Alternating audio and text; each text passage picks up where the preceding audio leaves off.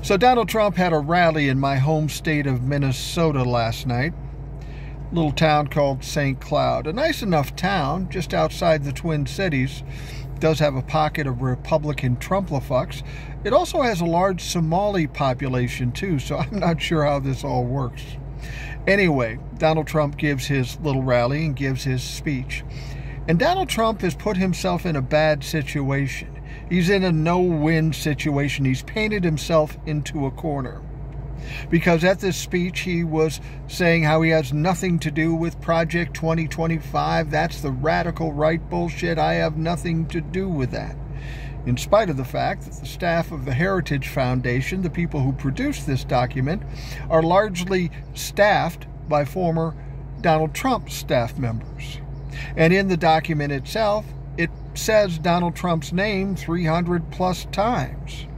Donald Trump knows this is bad for him, so he's trying to disavow it, but he can't because his hands and his name are all over it. He keeps pushing that fact. Now here's where the real problem comes in.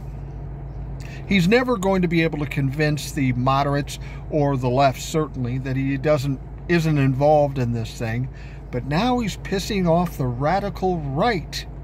They don't understand what's going on here. Donald Trump's trying to straddle the fence, but he can't. Now the radical right, which is his base, is getting pissed off because he's shitting on them. Project 2025. He's trying to back away from abortion, but he said that I'm responsible for overturning Roe v. Wade. You see where he's at here? He's trying to step away from abortion and Project 2025 in hopes that moderates might say, oh, he's a good guy. But now he's pissing off the radical right, which is his base. Donald Trump is sinking himself. He's caught between a rock and a hard place. He's painted into a corner.